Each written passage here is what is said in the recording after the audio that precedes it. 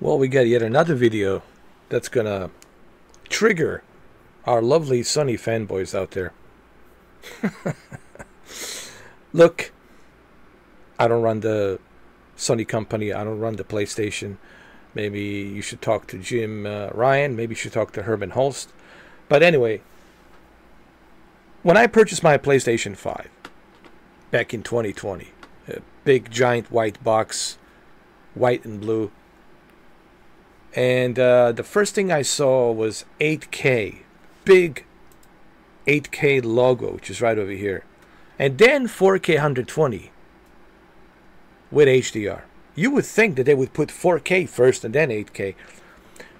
So, you know what's funny? Not many people really talked about this. Like, I didn't hear any of like Sony fanboys jump on this and started talking about it. I didn't hear anyone mentioning this. You know, all these like divas, Sony hardcore PlayStation divas. I never heard not one single one of them mention this 8K logo.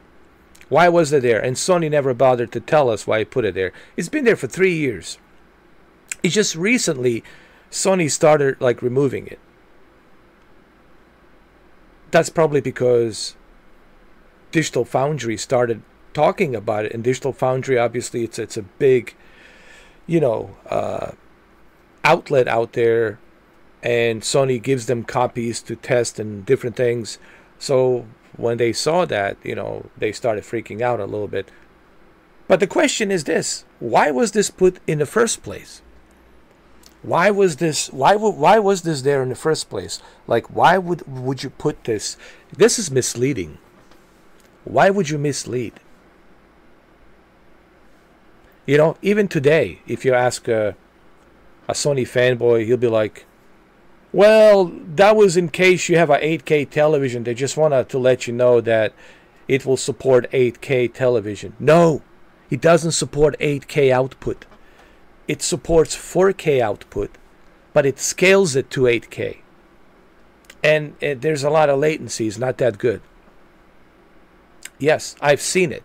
I've seen PlayStation 5 connected to 8K television, Samsung 8K televisions, and 77-inch Samsung. Or I think it was an 88-inch. I'm sorry, it was an 88-inch Samsung television. When I was in Best Buy, Magnolia, one of the friends who works there, he plugged it in. And there was a bunch of latency, man. You couldn't even play Call of Duty. It was drastic latency. So it doesn't support 8K. I mean, you can connect anything to your 8K television, but that doesn't mean that you're going to get the native resolution. It's going to get some scaled, crappy resolution with a bunch of latency. And you don't want that.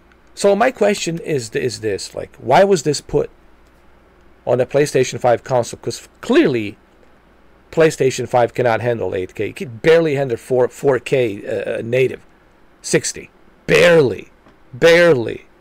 We are hoping maybe PS5 Pro gonna be that console that's gonna handle native 4K 60. So how come no one ever mentioned this? How come no one ever like brought this up? Until now, three and a half years later, finally, people are starting to talk about this, and that's because the what you call it, Digital Foundry finally acknowledged this. So if you purchased a brand new PS5, up until a few months ago, you probably noticed the big 8K logo on the box. Well, Sony ended up scrubbing the 8K part, which some console warriors have only just noticed. How could you just have noticed this, bro? The console's been out for 3.5 years, man. How could you have just noticed this? A thread about the removal, a thread, T-H-R-E-A-D, thread, about the removal has since gone viral, resulting in some bizarre conspiracy theories. What Sony really said about PS5 8K capabilities. PlayStation 5 is compatible with the 8K displays at launch, and after a future system software update, will be able to output resolution up to 8K when content is available with supported software. That's what they said in November 2020. Well, Guess what, cousin? It does not. I already tested it. It does not support 8K output. I'm sorry. It only supports 4K. So it's all you're going to get. It's a 4K scaled to 8K. So that means that you're going to get a 4K resolution that's going to be scaling to 8K. But you're not getting a native 8K output.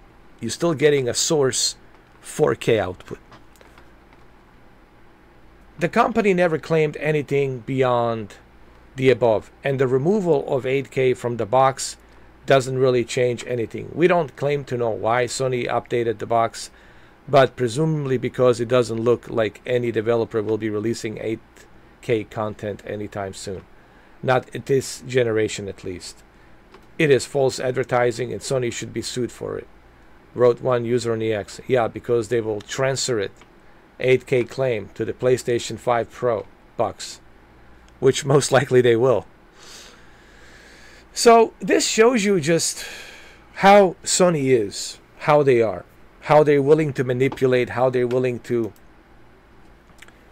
take a risk and see if people are going to notice or not notice, how they're testing. This is the issue with being a fanboy, guys. Because when you're a fanboy, you justify everything that this company does, and you don't question anything. That is my only issue with people being fanboys. Listen, man, if you love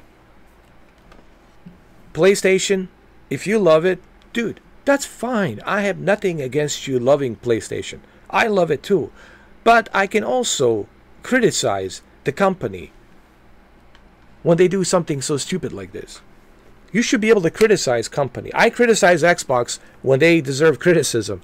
I criticize the, PlayStation when they deserve the criticism. You got to be able to do that, And if you can't do that, then the point being is you're not, really doing yourself a favor or a fan base a favor. As a fan base, let me put it this way. It's okay if there's people out there who love the blue team, the green team. That's fine, dude. It's all good. I'm not against that. My only thing is you should demand better. As a fan, you guys always should demand better. There's absolutely nothing wrong with that. You should always demand better. You should tell these companies, hey, we demand better. We want better. There's absolutely nothing wrong with that. Right? We spend a lot of money into these consoles. We pay for their services. We should demand better. We should demand Days Gone 2, the sequel to The Order 1886. We should demand and question a lot of different things. Because they need us. They can't. PlayStation can't survive without us. We're their bloodline. Xbox cannot survive without us. We're their bloodline. They need us. So that's the whole point here. I have no problem people being fans of a certain brand. You could be a fan of anything. But you should always demand better. And you should question things like this. Don't just justify everything. Because when you justify everything that the company does, then they think we're stupid. They think we're just, whatever. We'll take anything. And if we tell them we'll take anything, well, then guess what? They're going to put stuff like this for 3.5 years with some nonsense that says 8K, when clearly cannot support 8K. Sorry. Clearly cannot do it.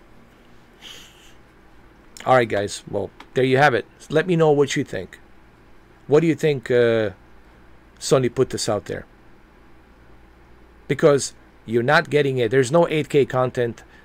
I mean, you can connect anything to, listen, before you guys stop leaving the comments, you can connect a calculator to your 8K television. You can connect your DVD player to your 8K television. But you're not going to get a native 8K resolution. You're going to get a source of 1080p upscale to 8K. And how that upscale is going to look, I don't know. It might look not good. Because you're trying to fill in 33 million pixels. So let me know what you guys think. Leave a comment down below. Thank you for watching.